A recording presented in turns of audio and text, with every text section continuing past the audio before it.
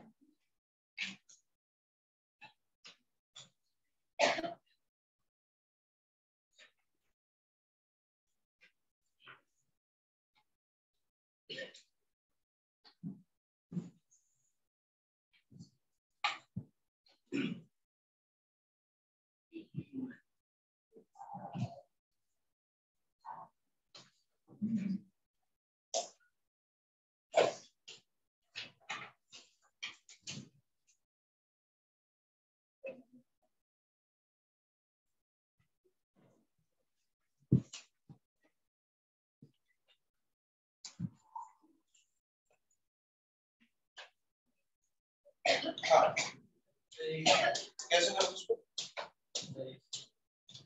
Factor दिया हुआ reminder factor दिया उसका कुछ आइडिया है सर आप पहले राइट करके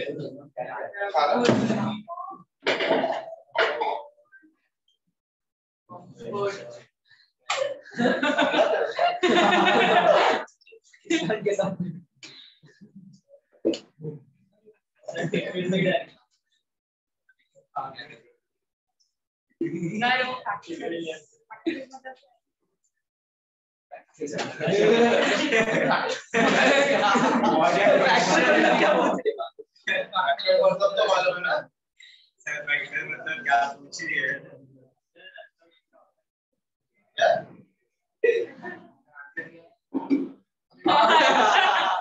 वो तो बता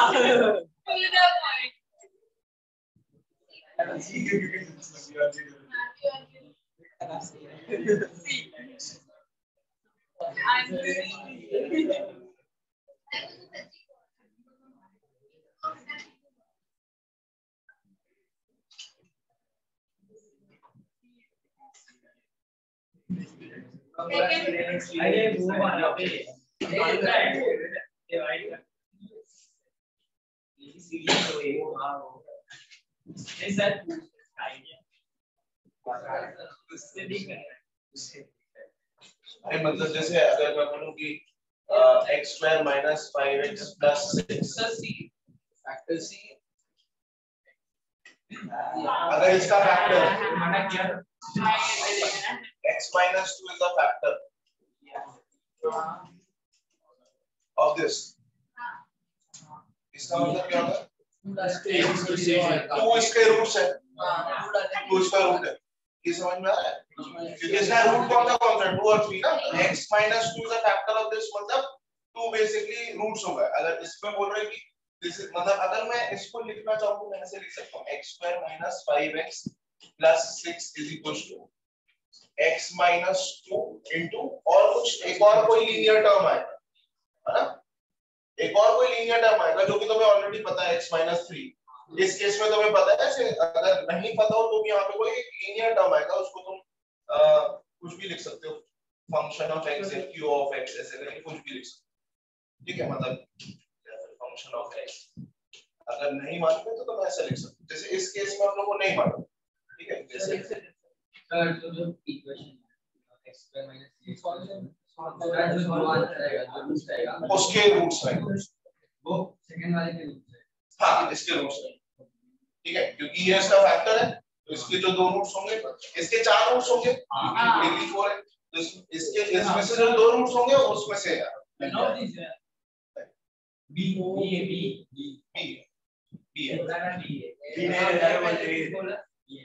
ठीक है? तो जैसे इसको मैं इसको मैं ऐसे लिख सकता हूँ, x to the power 4 minus px square plus q। इसका मुझे एक फैक्टर पता है, ये, ठीक है? एक फैक्टर पता है, दूसरा फैक्टर भी कैसा होगा? क्वाड्रेटिक होगा, क्योंकि टू द पावर 4 है ना। एक अगर मैं ऐसे लिखता हूँ x square minus 3x plus q into कोई एक फंक्शन, क्वाड्रेटिक फंक्शन, एक और कोई क्वाड्रेटिक फंक्शन, ठीक है? 2 क्वाड्रेटिक टर्म्स, ठीक है? तो मैं इसको ऐसा लिख सकता हूँ, लेकिन बेसिकली इसमें तुम्हें ये समझ में आना चाहिए कि इसको फैक्टराइज करके क्या आएगा? x minus 2 और x minus 1। अब अगर मैं इसमें x is equal to 2 put करूं तो यहाँ पे आएगा 2 to the power 4 मतलब 16 minus 4p plus q is equal to 0, क्योंकि ये पूरा 0 हो जाएगा। और अगर 1 पुट करूं तो 1 minus p plus q is equal to 0। इसको साइमल्टेनियसली सॉल्व करो। हां सर, तो नन ऑफ दीस है। ओ करो सर, p q4 आ रहा है और p5 आ रहा है सर।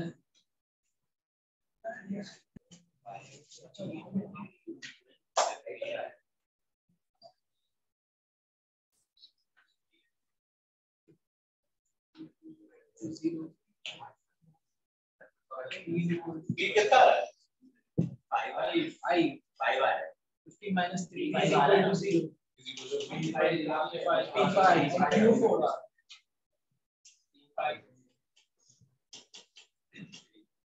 p आ गया 5 p is equal to 5।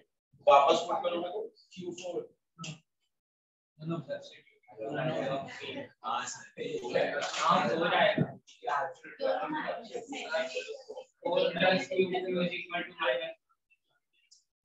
is equal to 4 ना। हां आपने गलत ऑप्शन p के जगह पर नहीं नन ऑफ दीस होगा सर ऐसा होगा तो और -4 आएगा ना मल्टीप्लाई -1 minus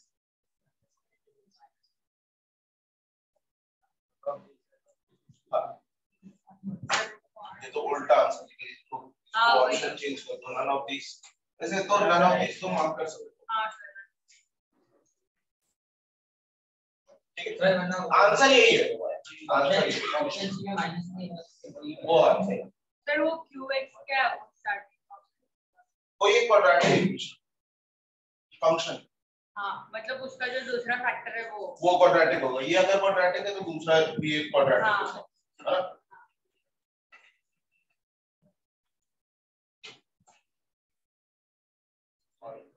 दूसरा वाला इक्वेशन निकालना ही हाँ जरूर नहीं।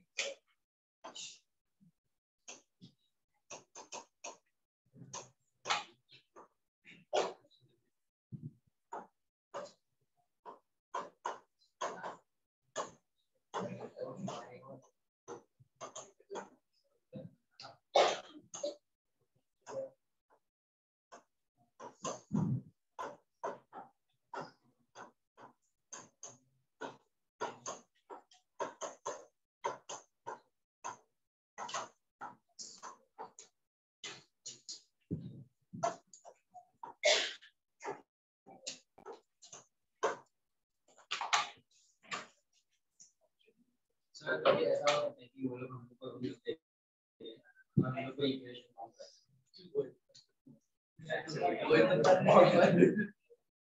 वही कर रहा हूं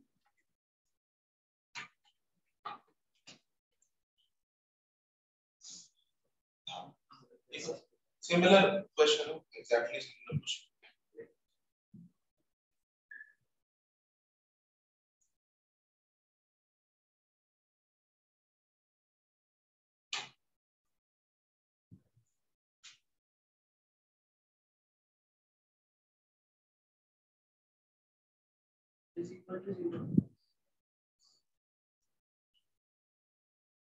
मतलब इसी फॉर्म में क्वेश्चन है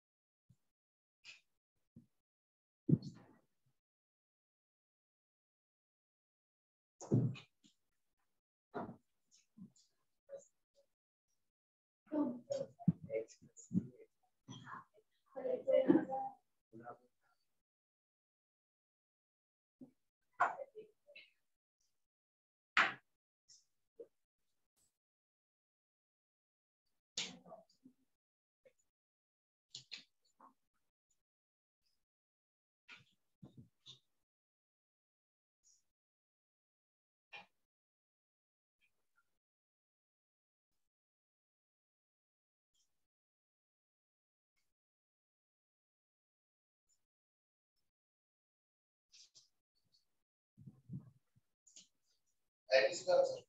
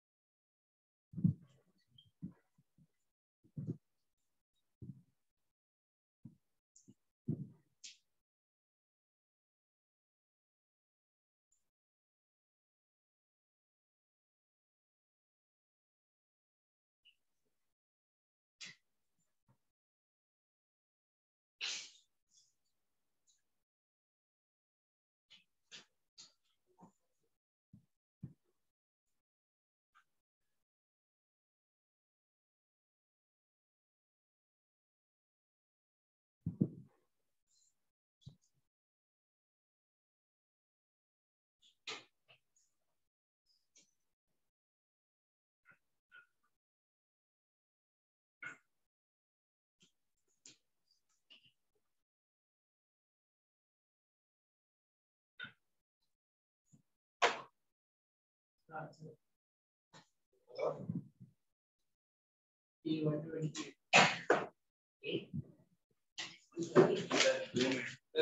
2 मिनट रुको सर कर रहे हैं हम लोग सर रुक गए खुश हो से आंसर दे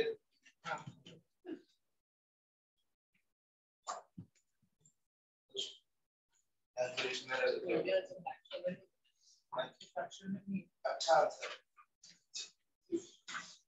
ये बहुत अच्छा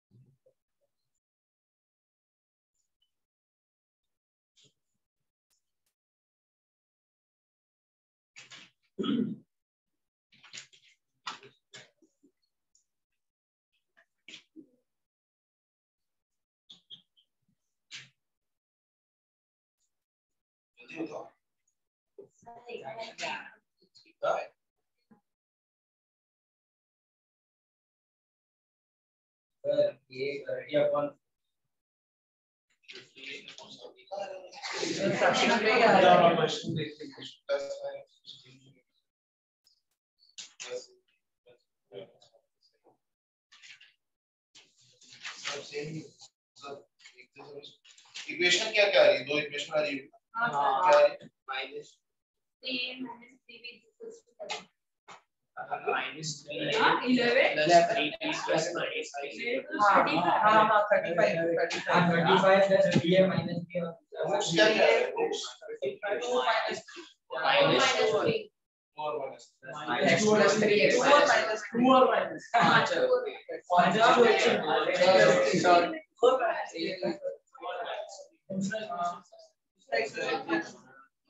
four minus 3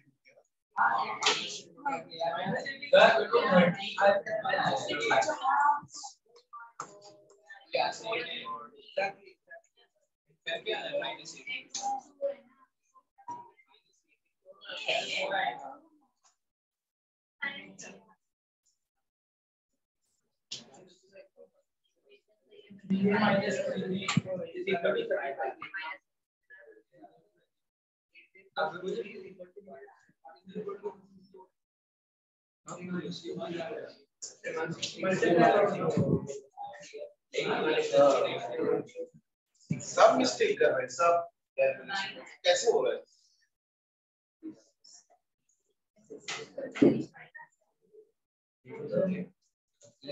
इसे करो कैलकुलेट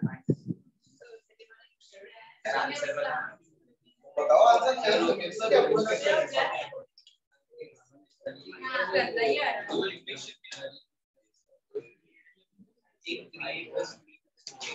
Sir, what time?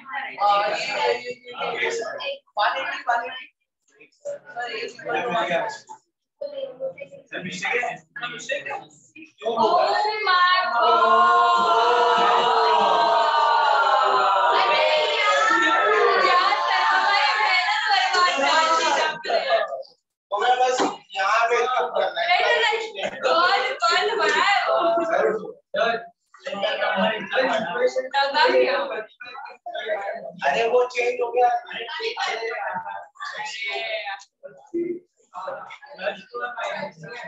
लगा ही था मुझे। स्क्वायर स्क्वायर कैसे हो सकता है? होना चाहिए था स्क्वायर नहीं होगा मेरे को लगा माइनस होने को जब सबका गलत था तो मुझे लगा कि क्वेश्चन में कुछ गलत आपने पीछे चेक करके भी आपको कलेक्टिवली नहीं गलत दिखा। कराना पड़ेगा क्वेश्चन चेंज कर क्या क्वेश्चन चेंज कराना है तो सबको करना होगा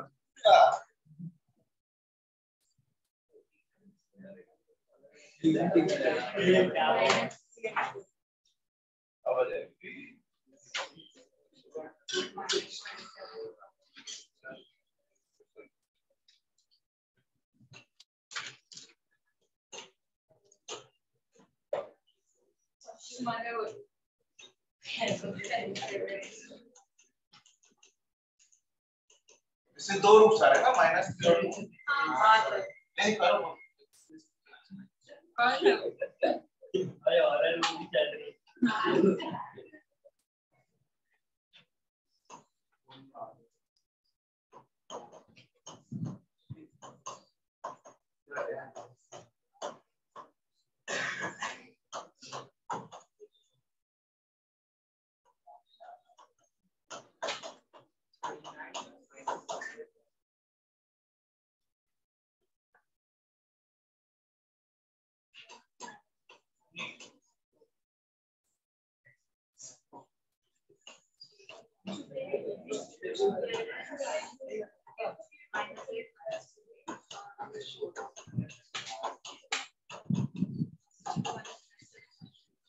ये सॉल्व करके कितना आ रहा है 162 minus 27 minus 1 प्लस 1 है ना minus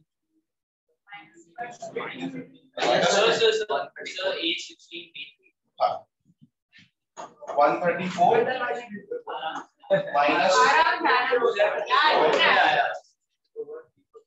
minus 8 है minus 2b is equal to 0. ये एक इक्वेशन आ रहा है? हाँ सही है sir. x is equal to 2. हाँ सही है.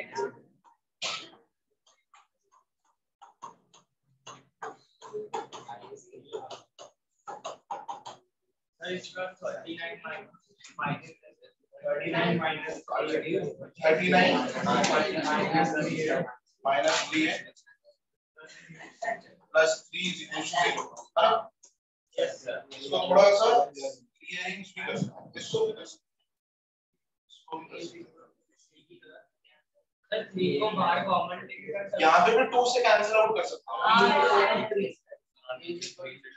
सर या फिर हम लोग 3 को बाहर लेके कर सकते हैं. हाँ इसमें भी 3 को डिवाइड कर सकते हैं, इसमें 2 को डिवाइड कर सकते हैं.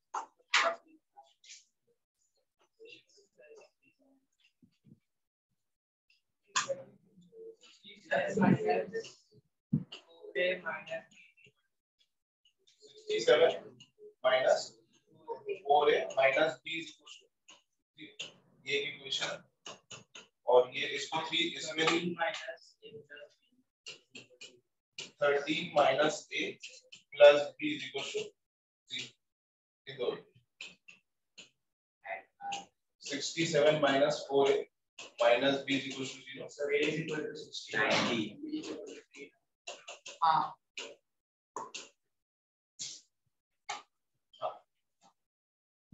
यहाँ से क्या बचेगा? minus 5 is Minus 5 is equal to 1. 5 is minus 4 minus a is equal to sir b की value sir 5 is equal to 90. 5 is equal to 80 आएगा. 80 minus 5 is equal to minus 80 minus 5 minus 5 is equal to 0 minus 5 is equal to a is equal to 16. अब 16 अगर वापस put कर तो 3 b आ गया. ठीक है.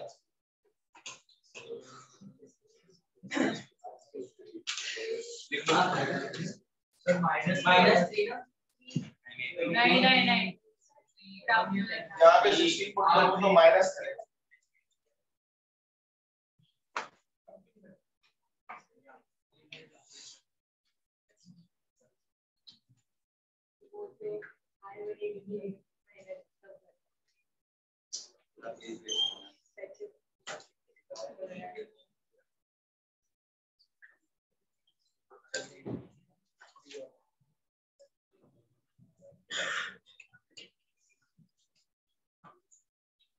नेक्स्ट रुको रुको लिखना है. क्या वाले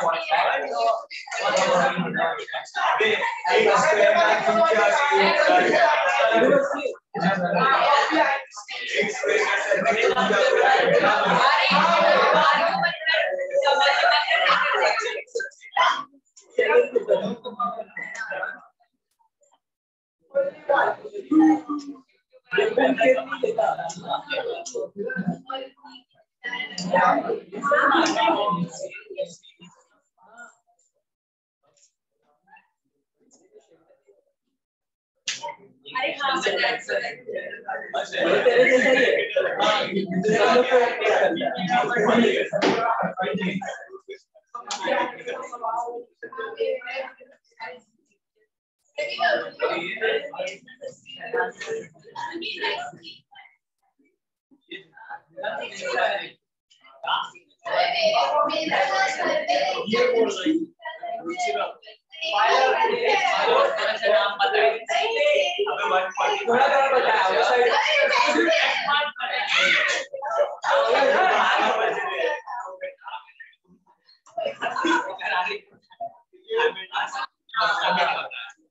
नेक्स्ट इतना ही जानना है।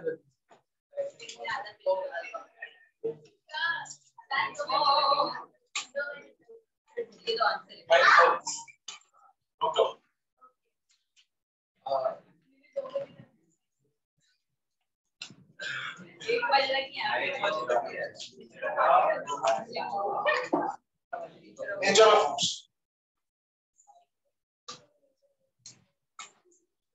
ठीक है। इसमें तुम लोगों को डिस्क्रिमिनेट के बारे में बताना चाहिए।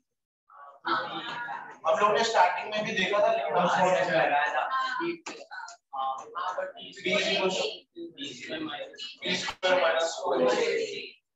अच्छा, इसमें अगर b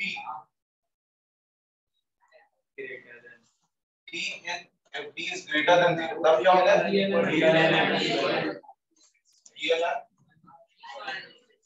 unequal get distinct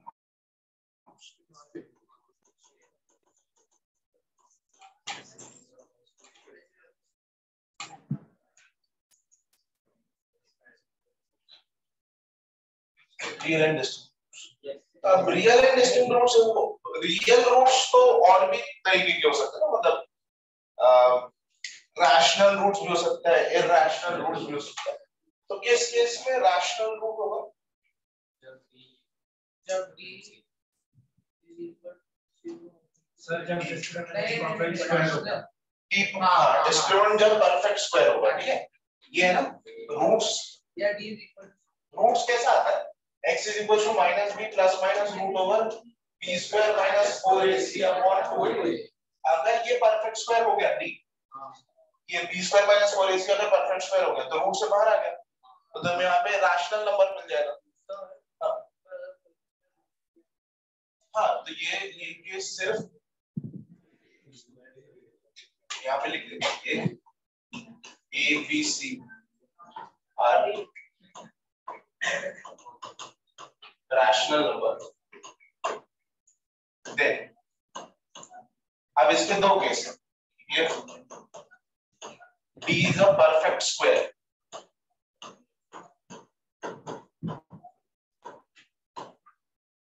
then roots are rational, ठीक है। ये तभी पॉसिबल है जब एबीसी रैशनल नंबर है, इरैशनल नहीं हो सकता, रूट 3 वगैरह नहीं हो सकता। रूट 3 में ये कंडीशन वैलिड नहीं है, सिर्फ रैशनल नंबर पे ये वैलिड, ठीक है। और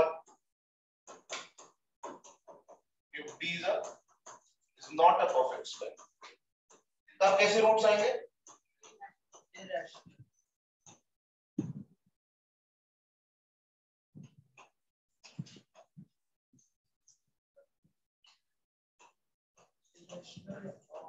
then roots are नहीं इमेजिनरी नहीं है, इमेजिनरी तो नेगेटिव।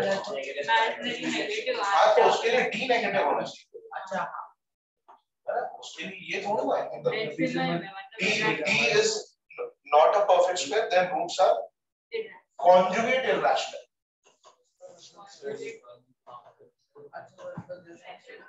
इसका मतलब conjugate irrational मतलब अगर एक रूट हो 2 प्लस रूट 3, दूसरा 2 माइनस रूट 3 ही होगा। मतलब ऐसा नहीं हो सकता एक हो गया 2 प्लस रूट 3 दूसरा 5 हो गया, ठीक है, ऐसा नहीं हो सकता, ठीक है। 2 प्लस रूट 3 है, दूसरा 2 माइनस रूट 3 होगा। ये तो मैं क्लियरली समझ में आना चाहिए, ठीक है।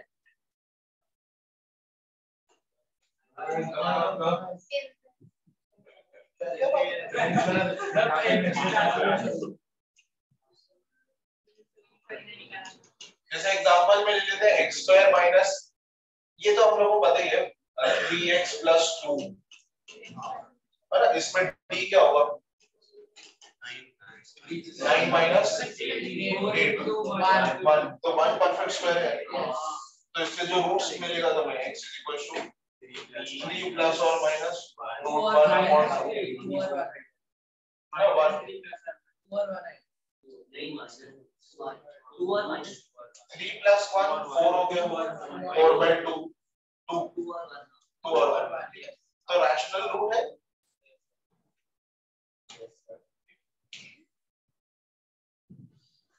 और ये इसका सिग्निफिकेंस भी बहुत इंपॉर्टेंट मतलब अगर मैं इसके अलावा और कुछ लिख देता हूँ ऐसे लिख देता हूँ √3x x square minus x plus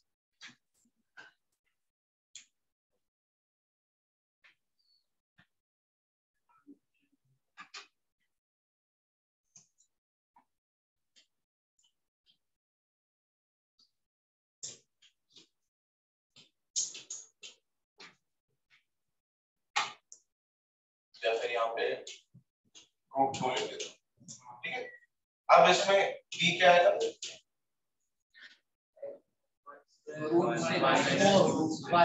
negative जाएगा हाँ नेगेटिव 1 minus 4 यहाँ माइनस b को थोड़ा 1 plus 4 यहाँ पे जगह 1 plus 4 into 4 रूट्स ठीक है अभी मैं रैंडम अच्छा एग्जांपल नहीं लिखा हूँ एक अच्छा एग्जांपल लेंगे ये पहले लिख लो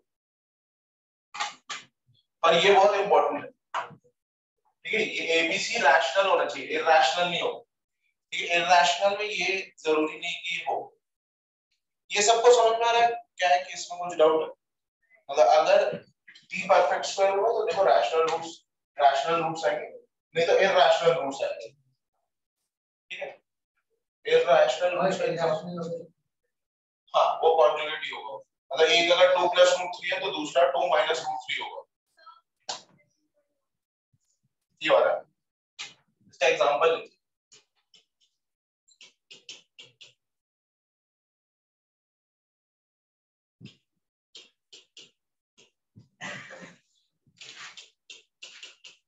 इसका एग्जांपल ये d निकाल लो इसका हाँ 16 - 4 12 ठीक है तो यहाँ पे जगह x is equals to 4 plus or minus √12 upon 2 तो x is equals to 4 plus or minus 2 plus upon 2 x is equals to 2 plus or minus √3 upon 2 2 cancel x is equals to 2 plus minus √3 ठीक है ये conjugate irrational है √3 irrational number है तो यहाँ पे वही लिखा है कि अगर d परफेक्ट स्क्वायर नहीं आता है d परफेक्ट स्क्वायर नहीं आया 12 परफेक्ट स्क्वायर नहीं है तो कैसे रूट्स आ रहे हैं इरैशनल और वो भी कॉन्जुगेट मतलब एक प्लस में है तो दूसरा माइनस में कंपलसरी ऐसे इसी फॉर्म में है एक अगर 2 + √3 है दूसरा 2 - √3 होगा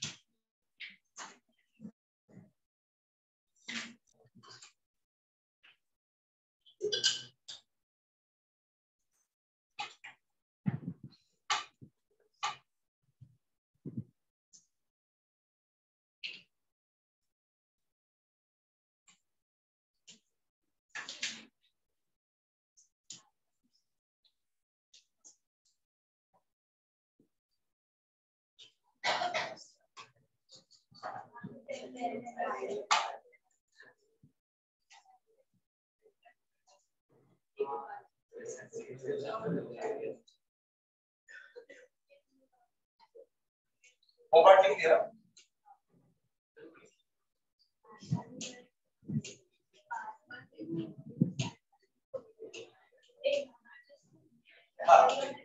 अगर d = 0 तब कैसे रूट्स होते हैं Real and distinct. Real and equal. Roots are real, and equal. और इसमें एक और बहुत इम्पोर्टेंट है, एक और बहुत इम्पोर्टेंट चीज है कि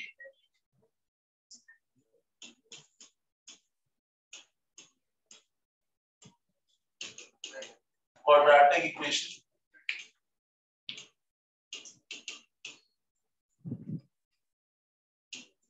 can be converted into perfect square. ठीक है, फिर से ये बहुत इंपॉर्टेंट पॉइंट है.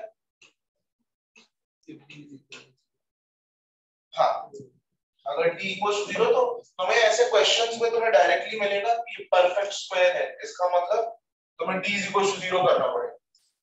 ठीक है, ये तुम्हें डायरेक्टली मिलेगा क्वेश्चन में. परफेक्ट स्क्वायर का मतलब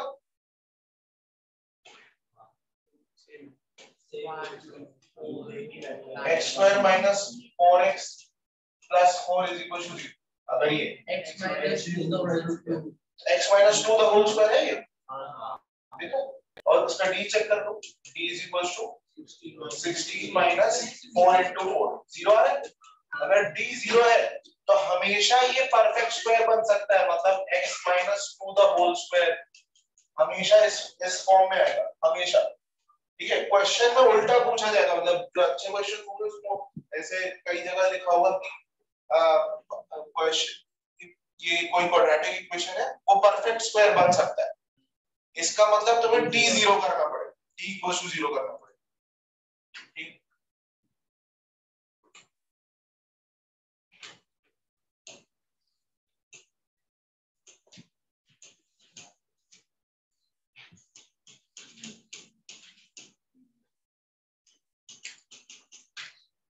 हाँ, d लेस देन 0 के लिए रूट्स आर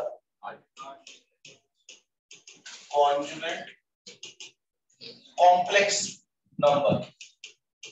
ठीक है, conjugate complex number.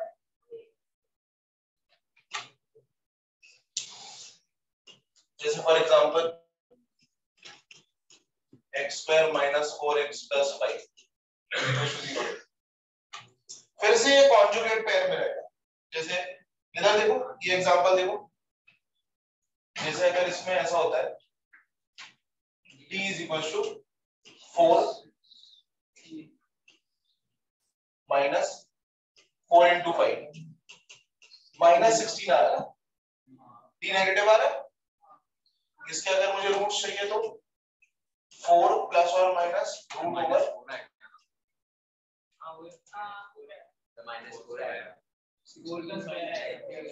अच्छा यहाँ पे 16 minus 4 into 5 minus 4 ये भी negative. x is equal to 4 plus or minus root over minus 4 upon 2. ये पार्ट आ गया. इसको तो मैं ऐसे लिख सकता हूँ, root minus 4 is equal to root 4 into root minus 1 और ये हो जाएगा 2i. i मतलब माइनस रूट माइनस 1. आयोटा बोलते हैं इसको, और i होता है रूट ओवर माइनस 1. ये हम कॉम्प्लेक्स नंबर में देखेंगे इसको डिटेल में. अभी के लिए तुम्हें ये समझ में आना चाहिए, अभी के लिए तुम्हें ये समझ में आना चाहिए ये इस फॉर्म में आ जाएगा x is equal to 4 plus or minus 2i upon 2. फिर से 2 कॉमन ले लिया, 2 cancel, x is equal to 2 plus or minus i. Conjugate pair का मतलब समझ लो, एक अगर 2 plus i आया, दूसरा बहुत सर्टेन है 2 minus i ही आएगा, राइट. एक अगर 2 प्लस रूट, इसमें उसमें हम लोग ने देखा था एक अगर 2 प्लस रूट 3 आया तो दूसरा 2 माइनस रूट 3 आएगा. ये तो मैं बिल्कुल क्लियरली समझ में आया इसका.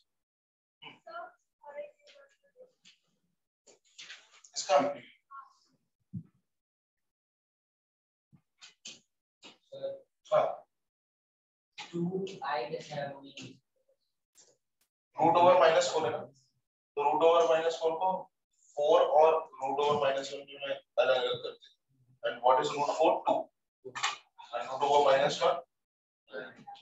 I. Root over minus 1 is I. They're not defined, लेकिन but वो imaginary terms में लिखोगे तो वो I होता है.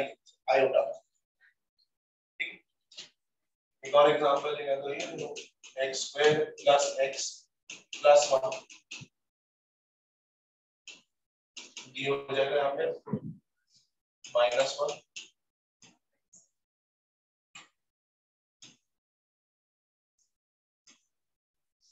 इसमें तो वाली है -4 तो minus x is equals to -1 plus or minus root over -3 upon 2.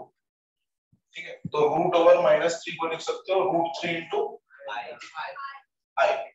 x is equals to -1 plus or minus 3i by 2. ये तो एक रूट है -1 plus √3i by 2 और एक है -1 minus √3i. हाँ, बीच में अगर उसमें का स्क्वायर है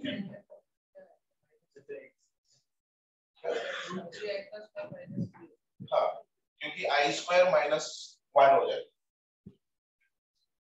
I स्क्वायर -1 हो जाएगा.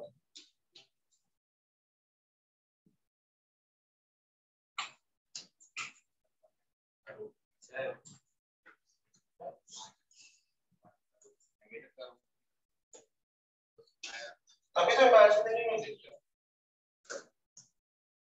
इमेजिनरी का मतलब ये नहीं है कि वो सिर्फ इमेजिन कर सकते हो, रियल लाइफ एप्लीकेशन है कई जगह, सेमीकंडक्टर्स में है, फिजिक्स में भी कई जगह है. तब अभी नहीं, तुम्हारे सिलेबस में नहीं है, तुम्हारे सिलेबस में नहीं. तुम्हारे लिए तो इमेजिनरी अंदर उनकी वैल्यू समथिंग 2 पॉइंट समथिंग आती है. ये तो -2 पॉइंट समथिंग होता है एक्चुअल वैल्यू. अगर उसका रियल लाइफ एप्लीकेशन नहीं, उसका डायमेंशन ही चेंज हो गया ना. मतलब ये रियल लाइन, मतलब मान लो कि एक सिंगल, मतलब जैसे कोऑर्डिनेट एक्सिस क्या होता है, यहाँ पे एक लोकेशन कोऑर्डिनेट एक्सिस होता है, एक लोकेशन पॉइंट मतलब बताता है ये 1,2 है. पर अगर मुझे कोई भी नंबर प्लॉट करना है, तो हमेशा तुम रियल लाइन में इस लाइन में ही प्लॉट करोगे ना. मैं बोलूंगा कि 30.15 तो मैं प्लॉट करना है, कहाँ प्लॉट करूँ, इसीलिए नंबर लाइन में प्लॉट करो. अब जरूरत पड़ी कि ये एक डायमेंशन में, अब जरूरत पड़ी कि इस डायमेंशन में भी होना चाहिए कुछ. ठीक है, मतलब ये तो उसमें एक इस डायमेंशन में भी होना चाहिए, तो इमेजिनरी नंबर बोल दिया उसको, कॉम्प्लेक्स नंबर. अब उसके बाद जरूरत पड़ेगी थर्ड डायमेंशन में भी होना चाहिए, तो उसको बोलते हैं hyper conjugate number system.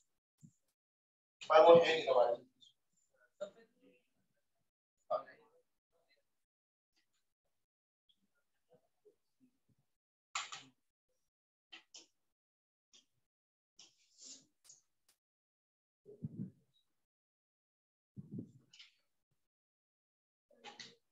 Unit dimensions हो गया तुम लोग.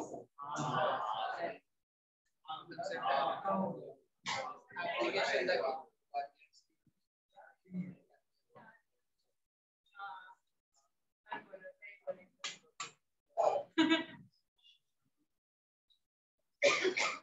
यूनिट डायमेंशंस वो हुआ तुम जैसे स्ट्रेस क्या है, वेक्टर और एक्स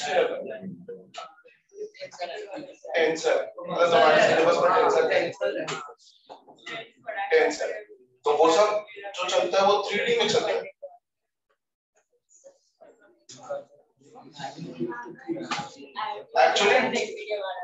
एक्चुअली टेंसर क्वांटिटी जैसा कुछ तो उसका अलजेब्रा मैथ्स अलजेब्रा बट ऐसा कुछ होता है वो पता नहीं. ये याद नहीं रोशन बताया था स्केलर और इंटीग्रेशन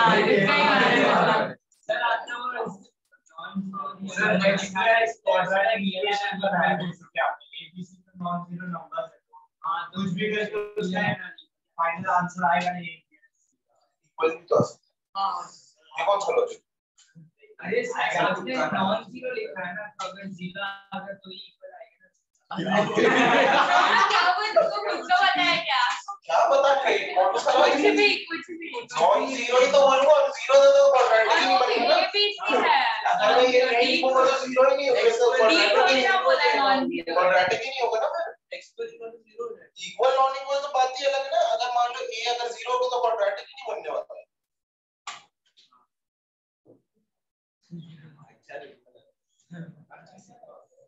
अच्छा है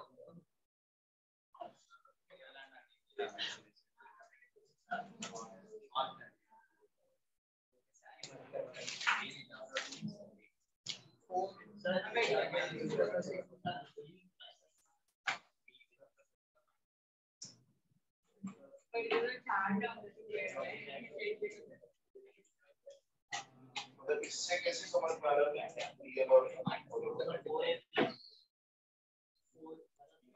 हां सर ये नॉन जीरो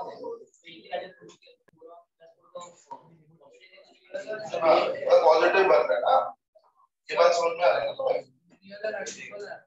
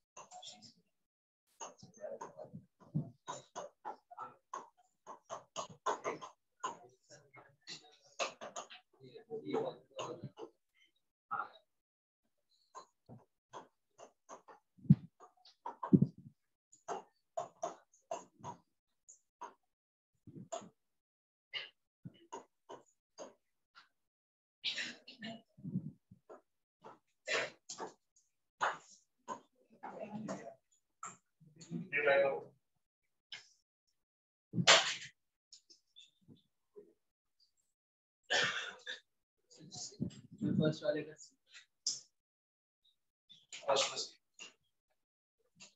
ठीक है, मतलब इसको कैसे पहले डी, अगर इसमें पूछा रियल और अनइक्वल तो तुम्हें डी निकालना है, ये तुम्हें समझ में आना चाहिए। अभी तो वही पढ़ रहे हैं इसलिए तुम्हें बन रहा है D is equal to be square, मतलब -2a the whole square B square minus 4ac, a square minus B square minus C square, यहाँ पे आ जाएगा 4a square minus 4a square plus 4b square plus 4c square. ये क्या answer? ठीक है, इससे समझ में आ रहा है डी हमेशा पॉजिटिव रहेगा, है ना, क्योंकि बी स्क्वायर और सी स्क्वायर है, अगर स्क्वायर में है तो हमेशा ये पॉजिटिव रहने वाला है। तो अगर डी हमेशा पॉजिटिव है इसका मतलब रियल एंड इसका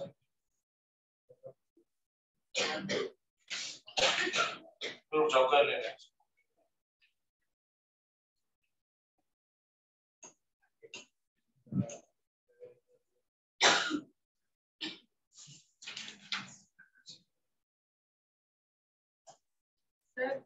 मतलब पी और क्यू इक्वल है, पी पे कुछ और वैल्यू क्यू पे कुछ और वैल्यू हो सकती है। हाँ, सेम भी हो सकता है, मतलब कुछ भी हो सकता है, 1 2 3 4 में कुछ भी हो सकता है।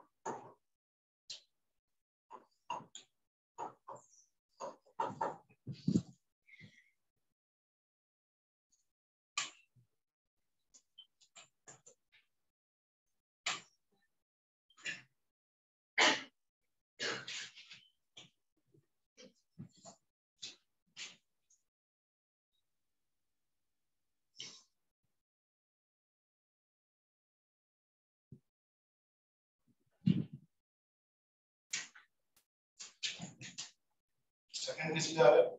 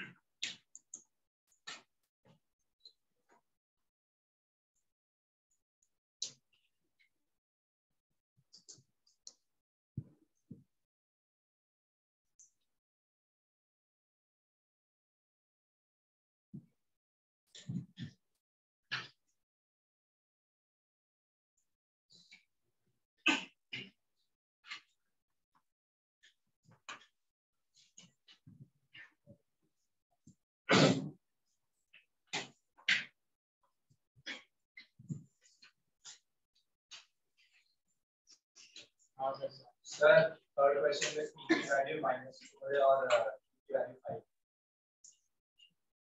थर्ड क्वेश्चन p की वैल्यू p की वैल्यू -4 और q की वैल्यू 5। सेकंड में क्या? हाँ सेकंड में ये इसमें दिया ना रियल रूट्स मतलब d greater than equals to 0 और d क्या होगा b square q square minus 4p है ना? यही होगा is greater than equals to 0 मतलब q square is greater than equals to 4p. ठीक है, तो यहाँ पे वैल्यू निकाल वैल्यू चेक कर दो पुट करके q और p. जैसे q को 1 पुट किया जैसे q को 1 पुट किया तो ऐसे p की कौन सी वैल्यू पे ये बड़ा हो जाएगा?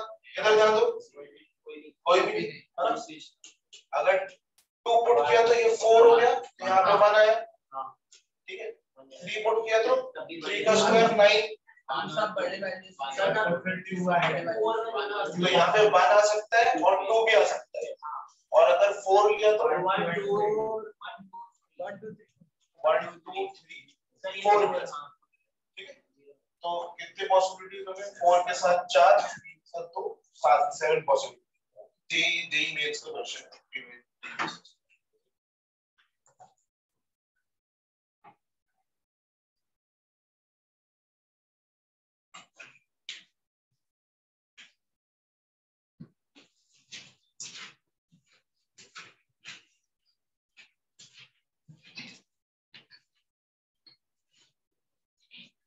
तो I by 3 क्या आएगा?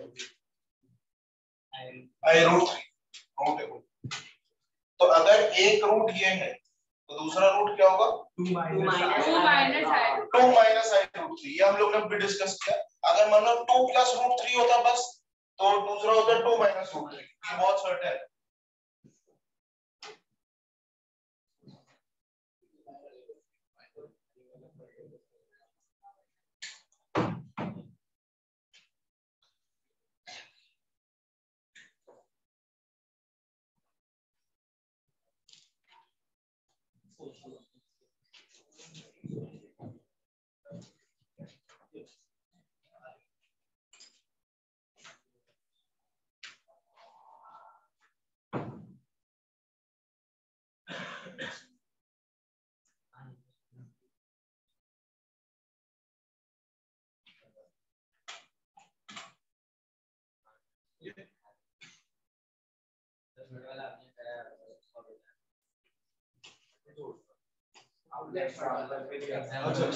हाँ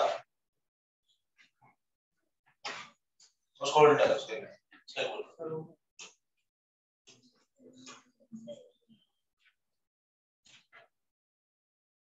एक वैसे नहीं तो कैसे करते हैं? मतलब 2 प्लस वो सेम नहीं होता तो कैसे करते हैं उसको? तुम्हें ये पता है कि एक रूट मान लो कि इसके 2 रूट्स है ना? इसके 2 रूट्स क्या है? एक तो 2 प्लस I रूट 3 और दूसरा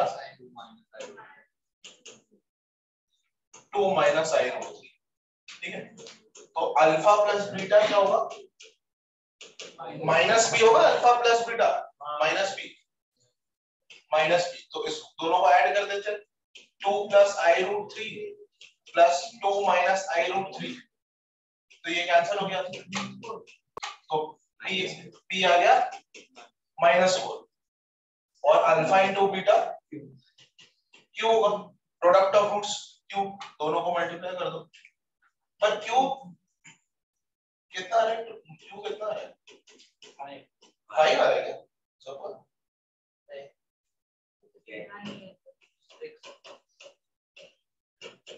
ये ध्यान से करोगे गलत आ रहा है शायद.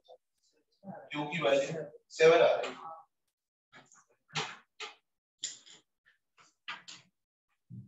ये ऐसा हो जाएगा ना 2 square is a plus b into a minus b. 2 square minus I root 3 का स्क्वायर. तो यहाँ पे आएगा 4 minus I square into 3. I square क्या होता है?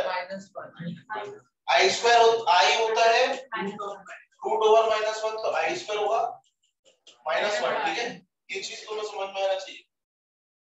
यहाँ -1 हो जाएगा तो +3 तो यहाँ पे 7 है. ये तुम्हारा ठीक. कॉम्प्लेक्स नंबर में तुम और उसको डिटेल में देखो।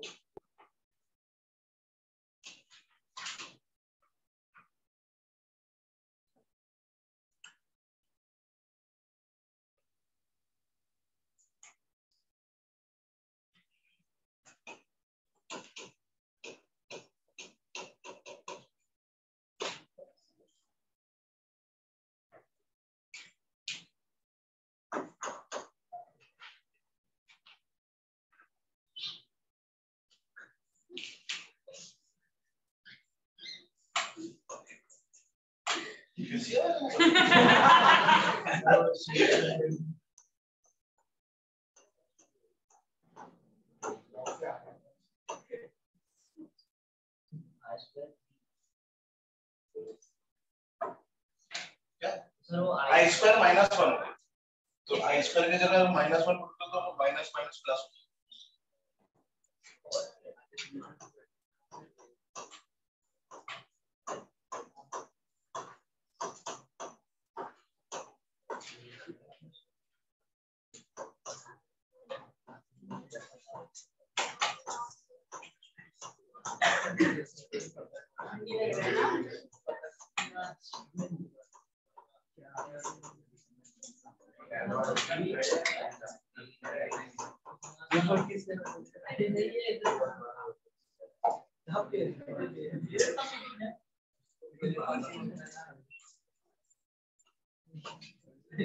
आइए ट्राई करो।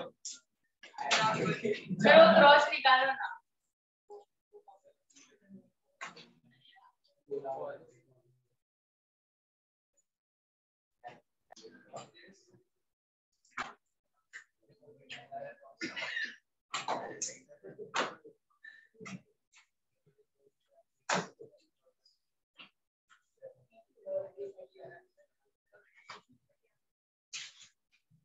रिमोट लेके आए तो ये नहीं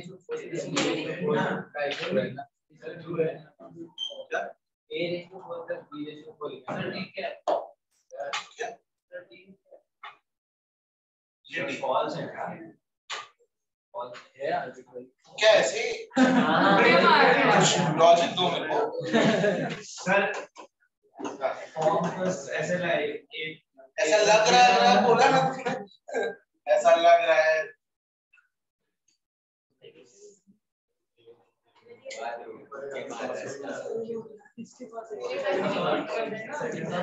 रेसिंग और रिमोट किसके पास है?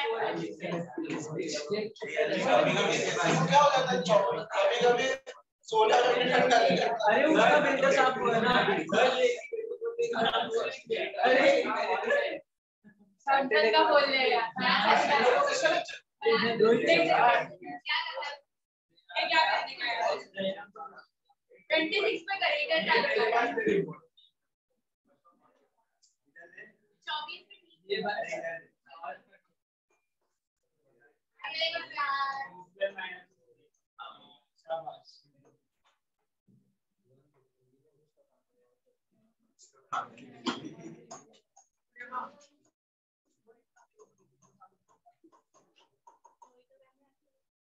कोई बाकी सब तो मैं से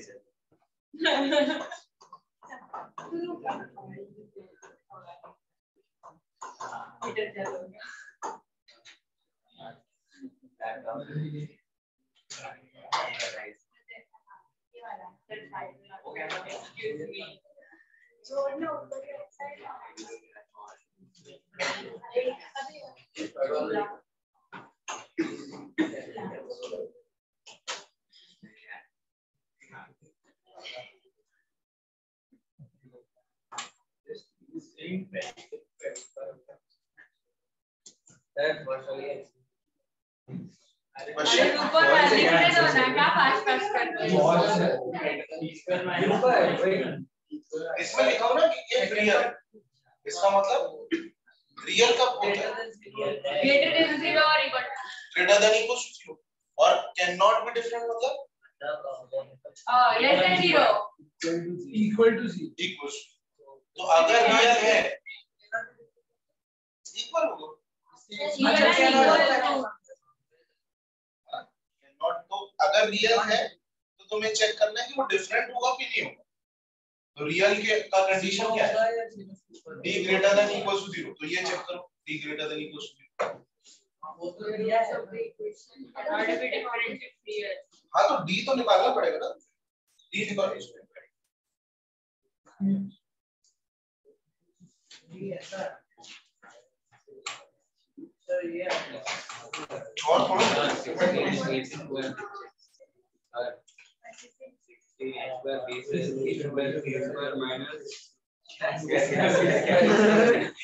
दो चार स्क्वायर बहुत सारे स्क्वायर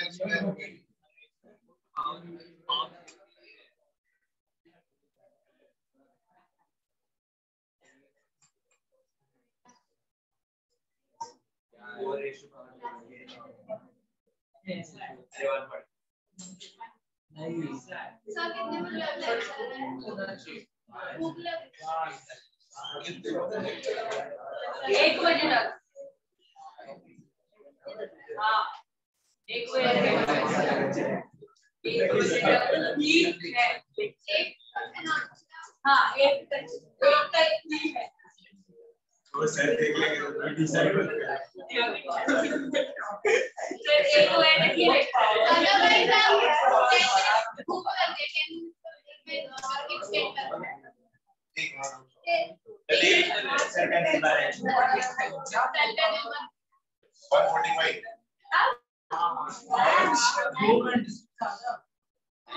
सही है हाँ इधर लगा मेरे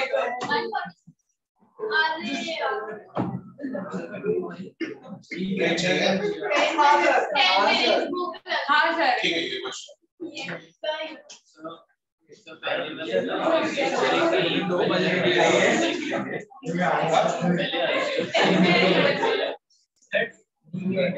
assume नहीं, ये ऐसा भी हो सकता है कि रियल नहीं भी वो भी हो सकता, तो भी फॉल्स हो जाएगा, पर तुम्हें d तो निकालना पड़ेगा। तो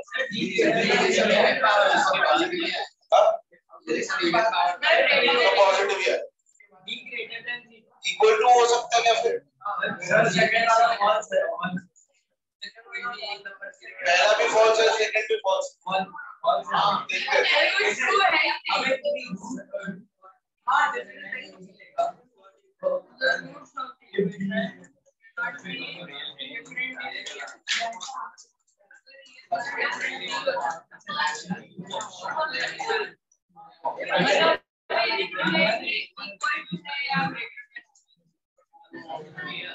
ठीक है, इधर देखो, ये तो ये समझ में आ रहा है, b स्क्वायर माइनस 4 माइनस 4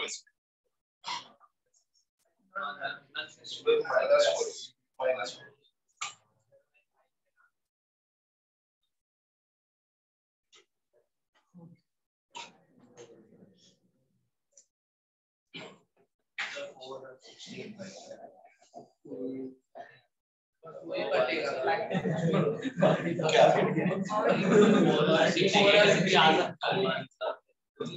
4 और 16 नहीं सर सेकंड d by 4 हो जाएगा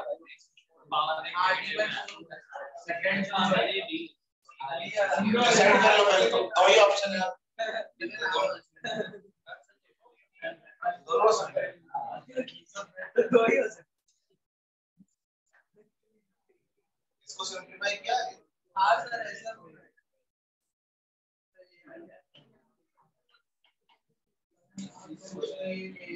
वो नंबर देख के इच्छा नहीं हो रही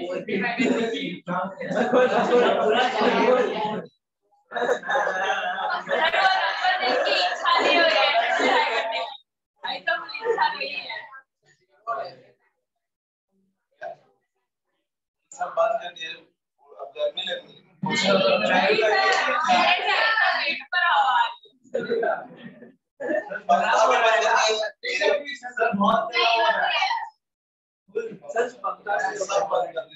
ये भी बंद कर दिए,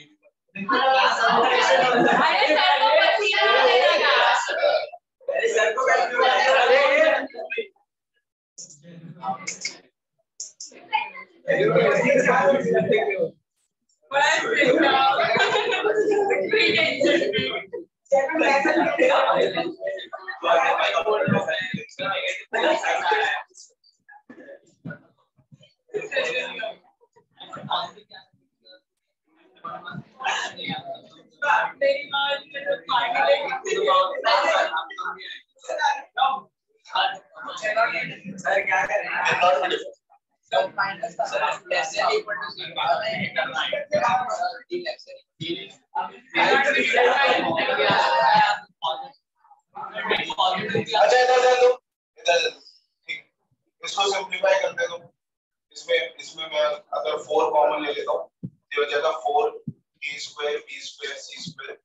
यहाँ पे भी 4 कॉमन चली गया। अब ये ब्रैकेट ओपन कर देते हैं। क्या आ जाएगा a raised to 4 c raised to 4 plus a raised to 4 b raised to 4 plus b to the power 4 c to the power 4 plus b to the power 4 e to the power 4। इसका answer हो गया। तो भाई zero नहीं आने वाला कुछ नहीं। मतलब बताओ क्यों नहीं आने वाला। ऐसा लग रहा है थोड़ा तो ठीक है। मैं भी बोल लग रहा है ऐसा।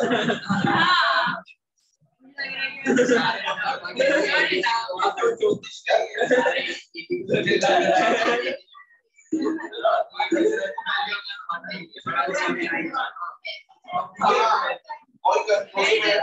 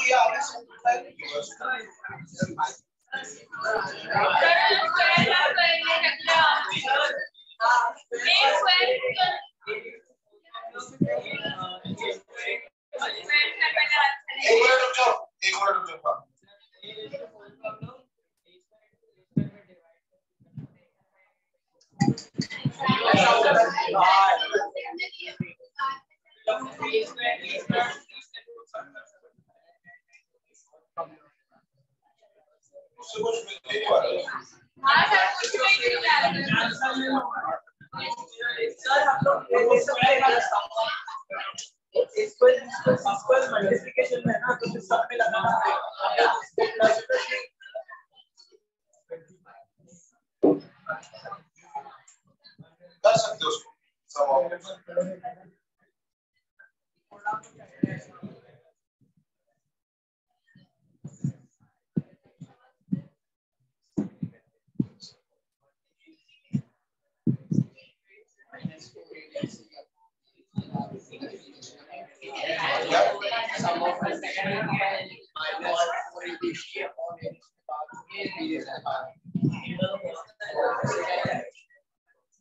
और प्रोडक्ट पॉजिटिव रहेगा।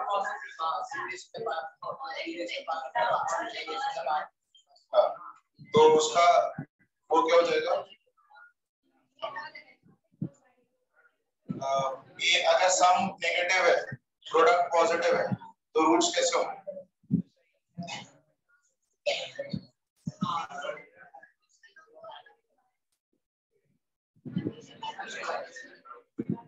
डिस्टिंक्टली रहेगा ना। ये तो सम जीरो हो जाता है। सम जीरो नहीं है जरूरी नहीं है ना जीरो।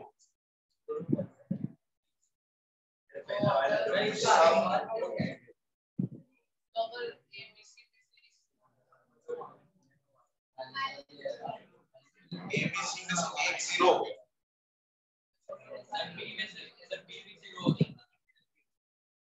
ऐसे कुछ लिखा तो है नहीं।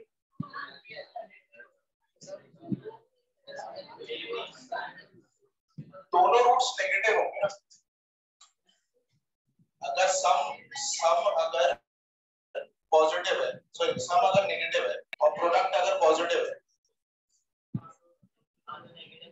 दोनों रूट्स नेगेटिव होंगे। अब दोनों सेम होंगे कि नहीं वो इससे तो पता नहीं।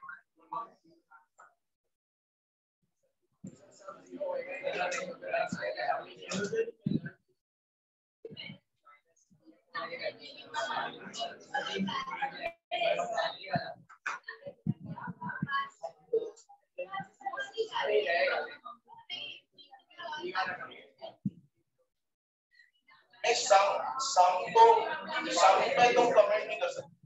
चलो ठीक है, एक मिनट देखते हैं। सेकंड वाला करो एक मिनट। फर्स्ट वाला भी करते हैं इसको। Second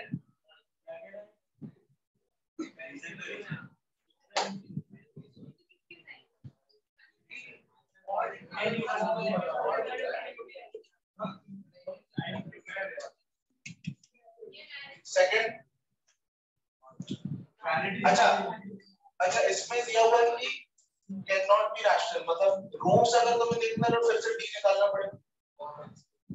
B square minus 4ac अगर रैशनल होता है तो क्या होता है? परफेक्ट स्क्वायर होता है। अगर ये रैशनल होता है तो ये परफेक्ट स्क्वायर होता है। तो इसको पर कुछ मान लेता हूं मैं बी स्क्वायर, ठीक है, कोई परफेक्ट स्क्वायर मान लेता हूं। तो अब मैं देखता हूं इसको सॉल्व करके कि ये पॉसिबल है कि नहीं। ये समझ में आया मैं क्या कर रहा हूं? अगर रैशनल होता है रूट्स, अब ये देखना हम लोग ने कि अगर रैशनल होते हैं रूट्स तो वो d जो होता है परफेक्ट स्क्वायर होता है। तो मतलब b स्क्वायर माइनस 4ac को ये परफेक्ट स्क्वायर होगा, right? b square minus 4ac perfect square होगा। तो अब इसको सॉल्व करके देखते हैं कि इसमें पॉसिबल है कि नहीं।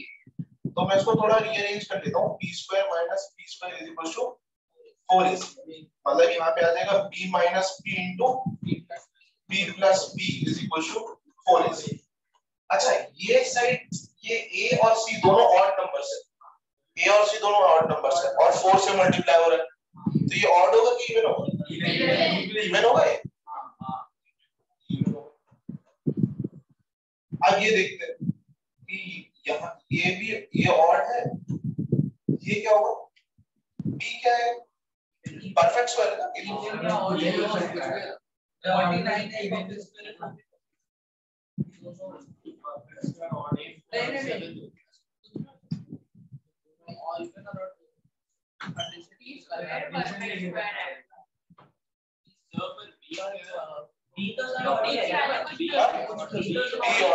चलो ठीक है, दोनों केस करके देख लेते हैं। एक बार ऑड ले लेते हैं इसको ये तो ऑड ही रहेगा। हाँ ये हम लोग मान लो इवन ले लेते हैं, ठीक है, मान लो इवन। यार ये हमेशा पॉसिबल होना चाहिए ना, दोनों में सही होना चाहिए, मतलब दोनों में सही होना चाहिए। ये क्वेश्चन के हिसाब से हमेशा पॉसिबल होना चाहिए। तो b अगर इवन हो या ऑड हो दोनों में सही होना चाहिए। मतलब एक में भी फॉल्स अगर मतलब ऐसे फॉल्स हो जाता है तो ये फॉल्स होगा, ठीक है। तो ऑड माइनस इवन क्या होगा? Odd even odd minus odd ही होगा ना। और ये अगर ये ऑड है और odd plus odd plus odd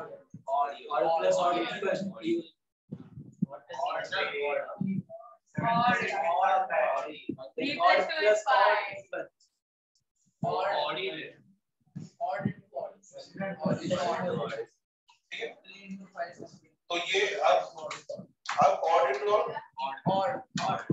तो ये ऑड होगा, ठीक। तो ये नॉट अगर ये नॉट इक्वल है तो परफेक्ट स्क्वायर नहीं बन सकता, ठीक है। परफेक्ट स्क्वायर नहीं बन सकता, तो परफेक्ट स्क्वायर नहीं बन सकता तो रैशनल नहीं है, ठीक है। ये बहुत इंपॉर्टेंट पॉइंट है, ये बहुत इंपॉर्टेंट पॉइंट है।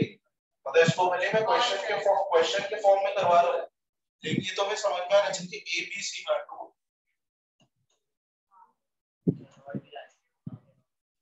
ये समझ में आ रहा है कि अगर ये रैशनल होता तो b परफेक्ट स्क्वायर आना चाहिए था। तो इसलिए कोई p स्क्वायर ले लिया हम लोग, p स्क्वायर को इधर ले आता हूं, b square minus b square is equal to 4ac। यहां तो इवन आ गया। अब इसको मैंने ऐसे लिख दिया b स्क्वायर माइनस p और b square minus p, b minus p और b प्लस p, दो को अलग अलग करके लिख दिया। अब b ऑड भी हो सकता है इवन भी हो सकता है, पर हम लोग ने इवन कंडीशन लिखी है, ठीक है। अच्छा ऑड होता तो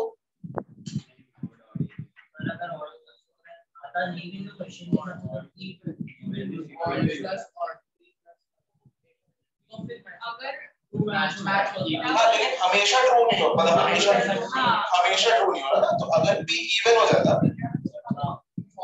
तो ऑड माइनस इवन, ऑड मतलब कोई भी ऑड नंबर ले लो, 5 माइनस 2 वो ऑड नंबर ही आएगा, 5 प्लस 2 वो भी ऑड आएगा। अब दो ऑड अगर मल्टीप्लाई करोगे ऑड आएगा, और इवन नहीं हो सकता। बी कोई परफेक्ट स्क्वायर है, परफेक्ट स्क्वायर।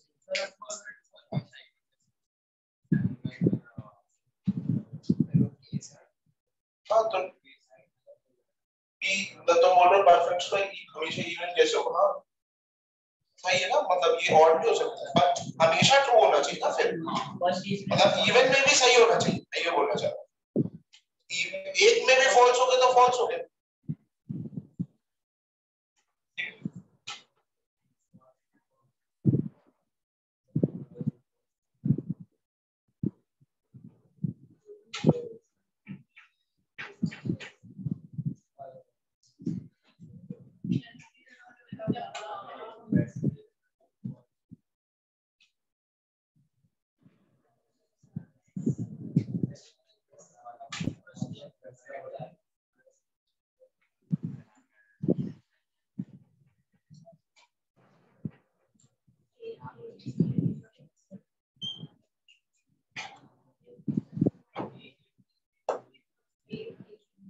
ठीक है, 10 मिनट का ब्रेक ले लो हम लोग। सर फर्स्ट वाले एक बार क्वेश्चन चेक करना। वो मुझे लग रहा है वो क्वेश्चन अभी मेरे पास वही क्वेश्चन नहीं वो क्वेश्चन एक बार चेक करना ना, आपने क्या नहीं वो चेक किया मैंने, वही है। और मुझे लग रहा है उसमें जो मेरे पास पीपीटी है उसमें कुछ गलत है, टाइम को मैं नेक्स्ट क्लास में आके करता हूँ।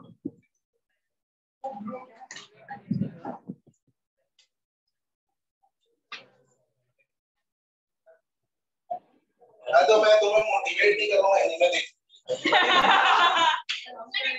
अरे आईआईटी में जाके क्या क्या हो सकता है उसकी पॉसिबिलिटीज देखा। मेरा दोस्त था तो अरे सुन लो, मेरा दोस्त था वो एनीमे देखता था पहले। आईआईटी में तो टाइम फ्री रहता था, कोई काम थोड़ी ना रहता है उसमें, वो एनीमे देखता था। और एनीमे वालों का क्या होता है, इसमें नारुतो या फिर गोकू इन लोगों को भगवान मानते हैं। क्या चल रहा है? ठीक है वो भगवान मानने लगे मतलब। हाँ तो वो गोकू और नारुतो के लिए भगवान है। अब हम लोग मजाक उड़ाते हैं इसका। प्लेसमेंट है सोनी आई जापानीज कंपनी, उसका तो वो जब कंपनी आती है ना वो अपना ट्रांसलेटर लेके आती है। और जैसे कैसा इंटरव्यू होता है, वो पहले जापानीज में बोलेगा, ट्रांसलेटर इंग्लिश में बोलेगा और वो फिर वापस वो इंग्लिश में और फिर वो जापानीज में, वो डायरेक्ट ऐसे जापानीज में डायरेक्ट जापानीज में बोलने लगा। हाँ मतलब फाउंडर मतलब जो अच्छे पोस्ट वाले होते हैं, हाँ जो डायरेक्ट जापानीज में बोलने लगा। जो बीपी वगैरह होते हैं वो आते हैं। तो यहाँ पे प्लेस पैकेज भी देते ना 1 CR का, कोई ऐसा तो नहीं आ जाएगा टिकट लिख के तो वो गया और सीधे उसका 1-to-1 इंटरव्यू हो गया क्योंकि जापानीज आता है उसको। उसके पॉइंटर भी अच्छे नहीं थे, नॉर्मल उसके पॉइंटर थे। ठीक है, पॉइंटर मतलब पता है, हां पता है सीजीपीए। तो उसको सिलेक्ट कर लिया सिर्फ जापानीज आ रहे हैं और सीधे 1 CR का पैकेज लेगा उसको। मेरे का भी आई दोस्तों 1 CR का पैकेज लेगा सीधे सिर्फ 1 CR तो फिर इसलिए मैंने मान गया कि गोकू भगवान है। मैंने मान गया गोकू भगवान है।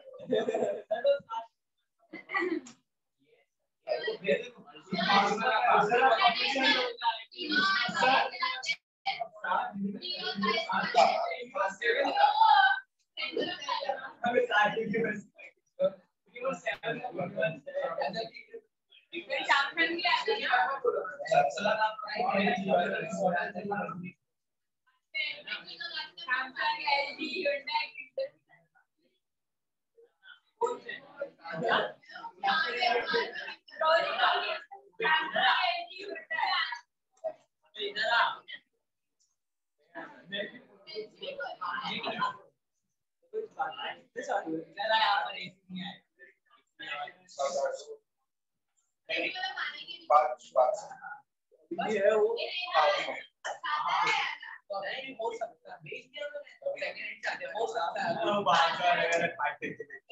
बुलाता रहता है टोक्यो आ जाओ। अच्छा वहाँ पे सेटल भी हो गया।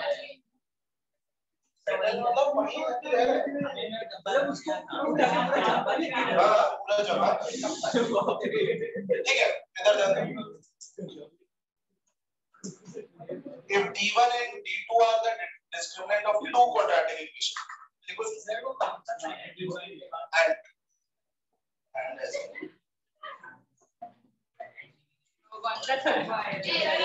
अरे ऐड पिक्चर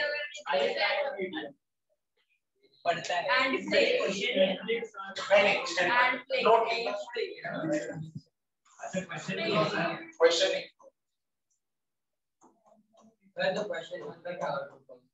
नहीं वो शायद टाइपो है और मैं एक बार चेक करके बता दूं।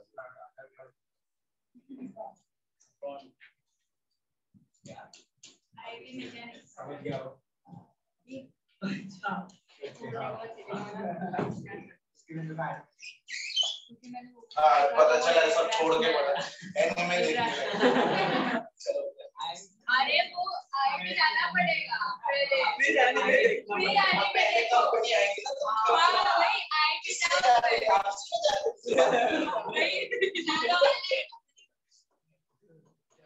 अब फिर जाना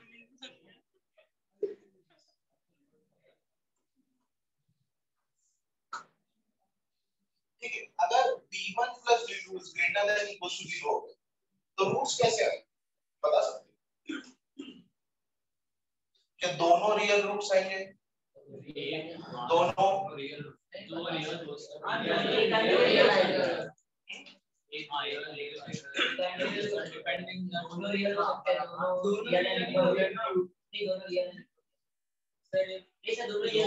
अच्छा क्या क्या केस है टोटल केसेस क्या हो सकते हैं एक तो या तो दोनों पॉजिटिव या तो दोनों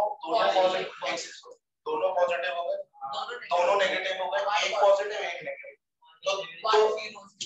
तो दोनों पॉजिटिव हो सकते हैं इस केस में क्योंकि ग्रेटर देन 0 ना दोनों पॉजिटिव तो हो सकते हैं एक पॉजिटिव एक नेगेटिव हो सकता है दोनों नेगेटिव हो सकते हैं नहीं हो सकता जीरो भी हो सकता है दोनों जीरो भी हो सकता है हाँ मतलब जीरो की बात नहीं रियल और इमेजिनरी की बात होगी ना जीरो भी हो गया तो रियल रहेगा तो मतलब ऐसा हो सकता है +4 - 2 ये भी ग्रेटर देन इक्वल टू 0 हुआ ठीक है तो मतलब इस d1 plus d2 अगर ग्रेटर देन इक्वल टू 0 है तो क्या मिलेगा roots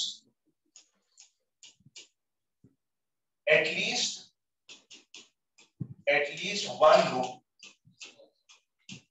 is real at least one root is real इसका मतलब समझ में आ रहा है या तो दोनों रियल हो गए या तो एक रियल हो गया मतलब एक पॉजिटिव हो गया समझ लो कि ये +4 और यहाँ पे या 2 ये तो हो गई +4 - समझ में आ रहा है मतलब 4 और 2 रूट्स है हाँ नहीं डी की वैल्यू तो सब डिस्क्रिमिनेंट है डी अच्छा तो उसी से तो रूट्स रियल और इमेजिनरी रूट्स पता चलता है ना अगर डी पॉजिटिव हुआ तो दो रियल रूट्स आ जाएंगे समझा अच्छा मतलब अगर वो -2 है तो वो इमेजिनरी में जाएगा अंडर कम से कम एक रियल रूट मिलेगा क्योंकि डी 0 भी हो सकता है ना एक डी 0 क्या दोनों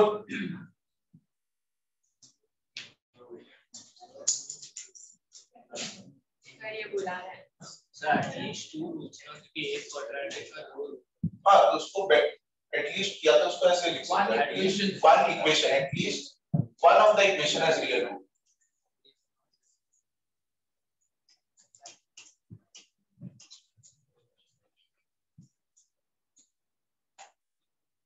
हाँ सर ऐसा बेटर रहेगा at least one of the equation has real roots at least one of the discriminant is positive at least one of the equation has real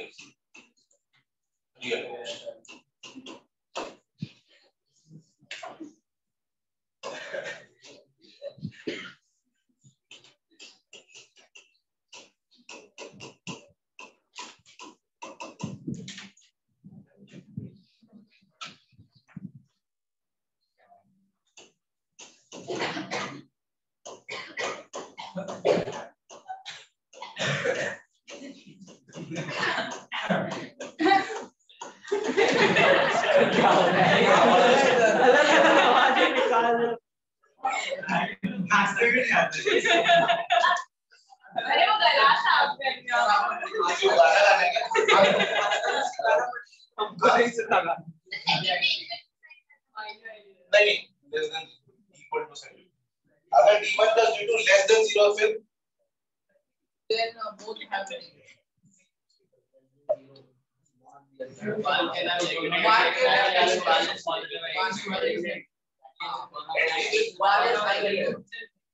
at least one of the equation has imaginary roots. ये समझ में आ रहा है क्योंकि इसमें से एक कम से कम एक नेगेटिव होगा जैसे -4 + 2 d1 d2 less than 0 हुआ तो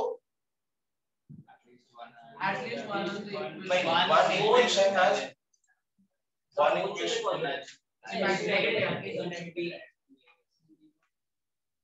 मतलब इसमें इसका मतलब है एक पॉजिटिव होगा एक नेगेटिव होगा मतलब one equation has real roots and other has imaginary.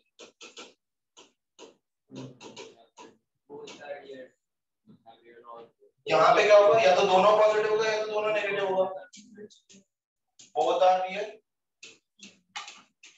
और both are imaginary. ठीक है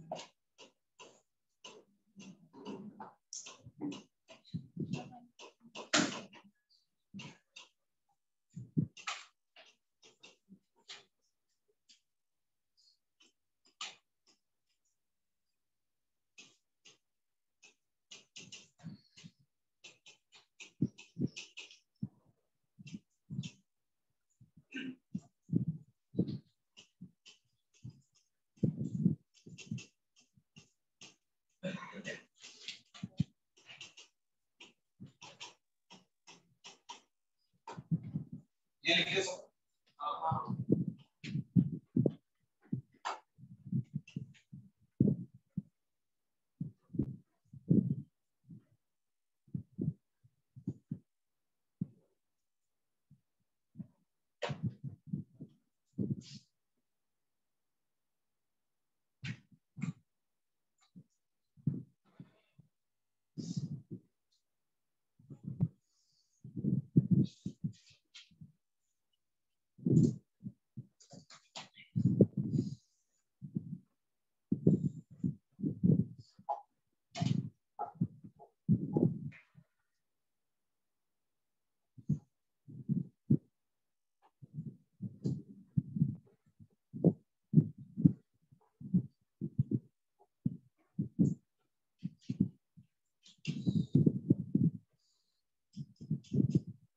दोनों का डिस्क्रिमिनेंट निकालो और फिर उसमें देखो इसमें से कौन सा सेटिस्फाई करेगा d1 + d2 करके देखिए वैसे अगर तुम्हारा आगे तो D1 D2 D2 करने की जरूरत नहीं पड़ेगी।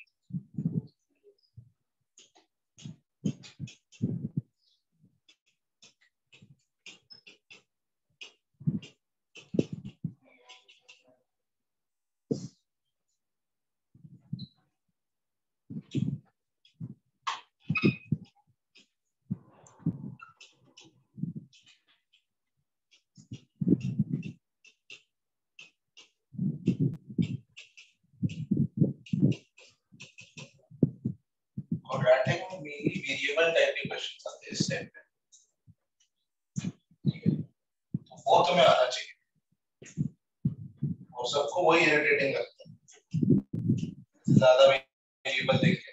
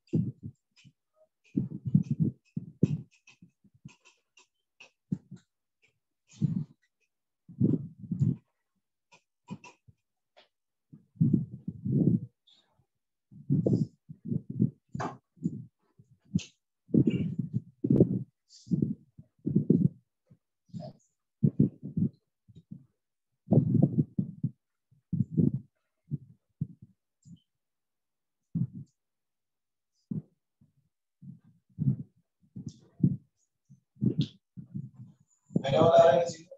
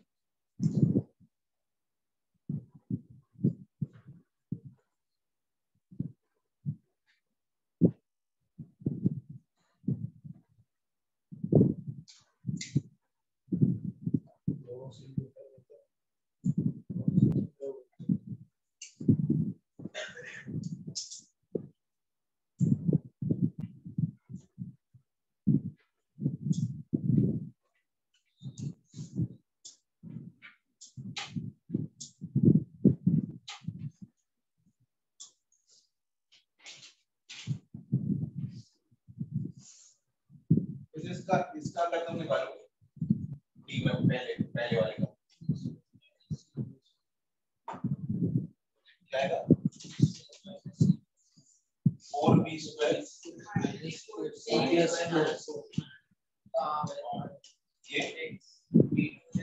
4c स्क्वायर E by 4 हो जाना है c स्क्वायर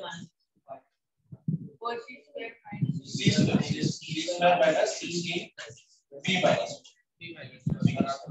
अगर मैं d1 plus d2 निकालता हूं पहले तो मैं दो ही पॉसिबिलिटी है ना d1 plus d2 निकालूं या d1 मल्टीप्लाई करूं d2 से तो d1 plus d2 निकालता हूं तो ये हो जाएगा 4b square minus 4c plus 4 ये ब्रैकेट ओपन और यहां पे c square minus 16b plus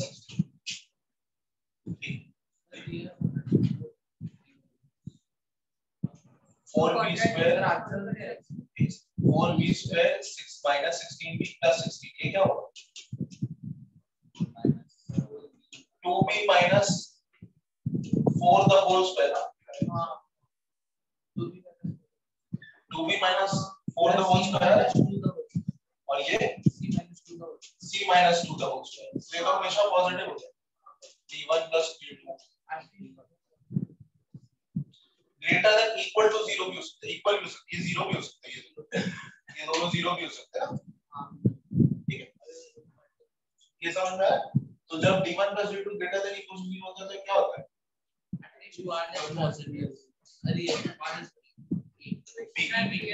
B option. ठीक है,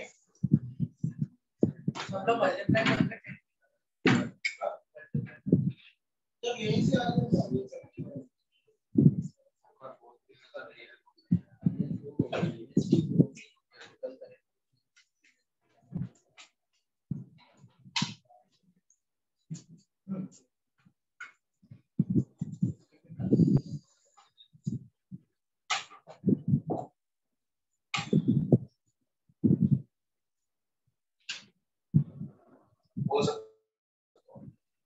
लेकिन एटलीस्ट में वो आई है बेस्ट पॉसिबल। फिर तो मैं d1 into d2 कर ली, या तो मैं फिर best possible answer, best possible answer इसकी अभी तो यही है ना एटलीस्ट। इसमें यहाँ पे more than one option correct, यहाँ मेंशन कर देता हूँ मोर देन वन ऑप्शन। एक बार तुम इसमें चेक भी कर लेना, अभी नहीं करना चेक। d1 into d2 क्या आएगा? सेकंड नहीं फर्स्ट वाले, क्योंकि इसमें क्या हो रहा है उसका वो क्या बोल रहा है कि ऐसा हो सकता है ना कि d1 + d2 greater than 0, तो ये भी ऑप्शन हो सकता है, ये भी ऑप्शन। हाँ वही तो d1 फिर d1 into d2 करना पड़ेगा। ठीक है,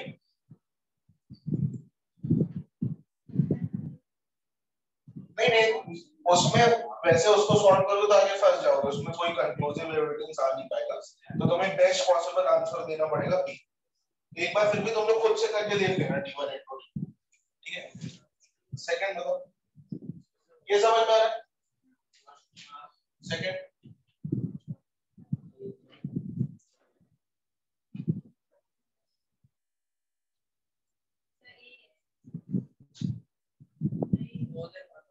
more than one option, second वाले का भी, सेकंड वाले का भी, सेकंड का ही है, फर्स्ट का नहीं, सेकंड का।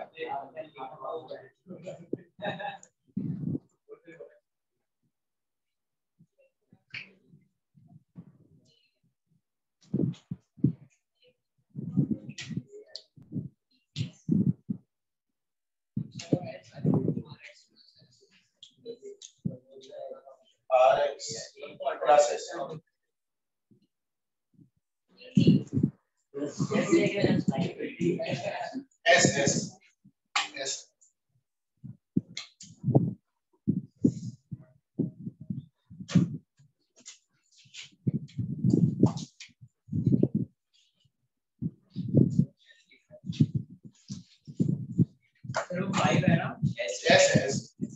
सारे इसमें ये ऐसे, पहले इसमें तुम ये इसमें चेक कर लो अल्फा प्लस बीटा क्या होगा, और अल्फा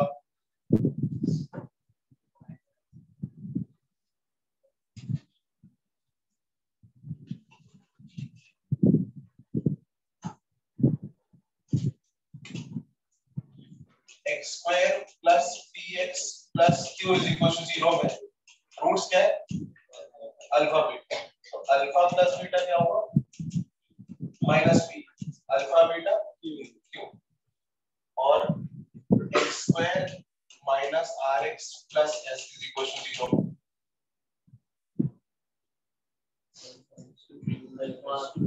अल्फा raised to 4 और बीटा raised to 4, तो alpha to the power 4 plus beta to the power 4 is equal to r,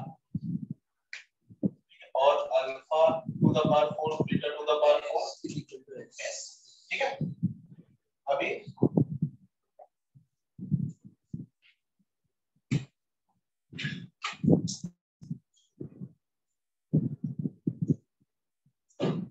इसका चाहिए ना हमें, इसका देखना, तो ये डी इसका निकालना पड़ेगा। डी क्या आएगा इसमें 16q² minus 4 times 2q² minus r। ठीक है, q क्या दिया हुआ है अल्फा और बीटा, यहाँ पे आ जाएगा alpha square beta square minus 4 2 alpha square beta square और r क्या 16 अल्फा बीटा q की जगह q स्क्वायर की जगह। हाँ, तो अल्फा स्क्वायर बीटा स्क्वायर ही होता है ना, अल्फा बीटा का होल स्क्वायर।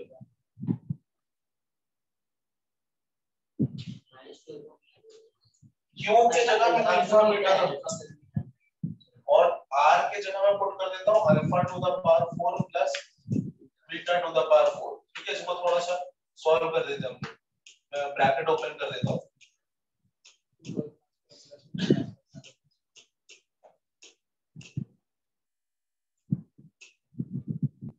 फोर कॉमन ले, फोर कॉमन हुआ बेटा, फोर कॉमन लेता तो यहाँ पे आएगा 4 अल्फा स्क्वायर बीटा स्क्वायर, यहाँ से 4 कॉमन चली गया तो minus 2 alpha square beta square और minus minus plus plus alpha two the power 4 plus beta two the power 4। तो ये हो जाएगा alpha two the power 4 plus beta two the power 4 minus 2 alpha square beta square. ये क्या है? Alpha minus beta the whole square. तो ये इसका डी क्या आ गया? पॉजिटिव। तो मतलब माइनस बीटा। दो रियल रूट तो है, टू रियल रूट्स है, पहला ऑप्शन तो सही है, टू रियल रूट्स है। अभी तुम्हें क्या चेक करना है कि पॉजिटिव है कि नेगेटिव है, कि एक पॉजिटिव है एक नेगेटिव। उस वो चेक करने के लिए क्या है, ये सबको समझना है। टू पॉजिटिव है, देखो वेरिएबल के फॉर्म में आता है ये, मतलब इसमें बहुत मतलब जो क्वेश्चंस तो में फ्रेम होंगे मेजरली वेरिएबल फॉर्म में ही होंगे और तुम्हें with time at the end of the day तुम्हें वेरिएबल फॉर्म में कंफर्टेबल होना पड़ेगा। ठीक है, तो प्लस आएगा ना 2 अल्फा स्क्वायर बीटा और sir alpha square beta square minus beta square का whole square, alpha square minus और सर प्लस उसके पहले डिस्क्रिमिनेंट को पूरा सॉल्व कर देते खुद से, उसके बाद लास्ट में सब्स्टिट्यूट करते हैं। यहां से प्लस आएगा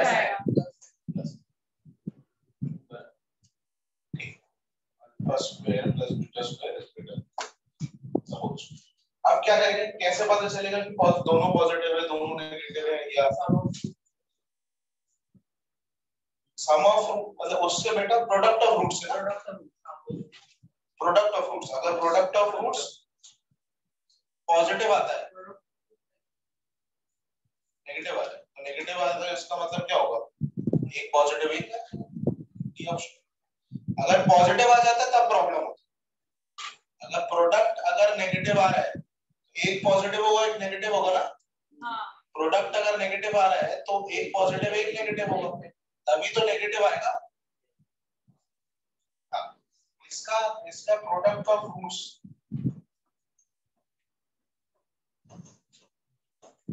इसका प्रोडक्ट ऑफ रूट्स क्या होगा, 2q² माइनस r। ठीक है, और q पुट करेंगे हम लोग वापस से 2 alpha square beta square minus r alpha two the power 4 minus alpha two the power 4 minus beta two the power 4। तो मुझे माइनस कॉमन लेना पड़ेगा, ये आएगा alpha two the power 4 plus beta two the power 4 minus 2 alpha square beta square. ये हो जाएगा minus alpha square minus beta square the whole square. ठीक है, तो यहां से हमें देखेंगे कि नेगेटिव, अगर नेगेटिव है प्रोडक्ट, अगर नेगेटिव है तो एक पॉजिटिव आएगा एक नेगेटिव आएगा। ये चीज समझ में आ रही है सब? ठीक है, तो ठीक अगर पॉजिटिव आता है तो बेटर ऑप्शन है। फिर तुम्हें एक बार सम देखना पड़ेगा। तो सम अगर पॉजिटिव आया तो पॉजिटिव, नेगेटिव आया तो नेगेटिव। ये तो यही तो हो गया, तो क्या जो अपने नोट के बाद डिस्क्रिमिनेंट का दो अलग अलग इक्वेशन, पर उससे हमें पॉजिटिव नेगेटिव थोड़ा ना पता चल रहा है। पॉजिटिव नेगेटिव के लिए तो प्रोडक्ट भी देखना पड़ेगा। हां बट सर मुझे कि डिस्क्रिमिनेंट की तो एक इक्वेशन के रूट्स की बात चल रही है।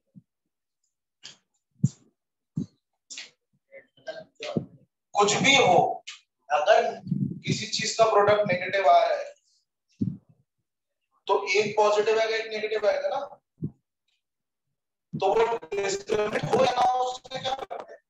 या प्रोडक्ट ऑफ रूट्स नेगेटिव आ रहा है, इसका मतलब एक आएगा एक नेगेटिव आएगा, वही रीजन डिस्क्रिमिनेंट में था। अगर हाँ मतलब रीजन, क्योंकि लॉजिक वो नहीं है कि ये डिस्क्रिमिनेंट के कारण हो रहा है, ये नेगेटिव के कारण हो रहा है ना, क्योंकि d1 d2 नेगेटिव है, d1 d2 नेगेटिव है तो एक पॉजिटिव है एक नेगेटिव है। इसमें भी अगर प्रोडक्ट जो है वो नेगेटिव है, इसका मतलब एक पॉजिटिव है एक नेगेटिव है।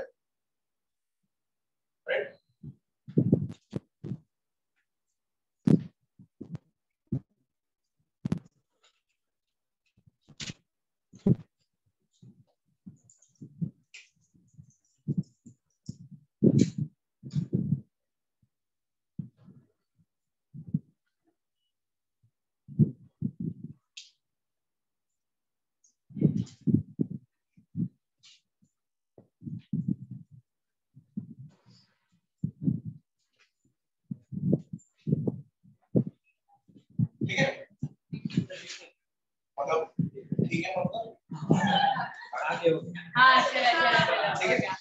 नेक्स्ट क्लास में हम लोग कॉमन रूट्स बता सकते हैं, कॉमन रूट्स इक्वेशन और आइडेंटिटी, ये कुछ टॉपिक्स बचे। ओके, बाकी हम लोग नेक्स्ट क्लास में कंटिन्यू करते हैं। पोर्शन तो okay, thank you. Thank you, sir.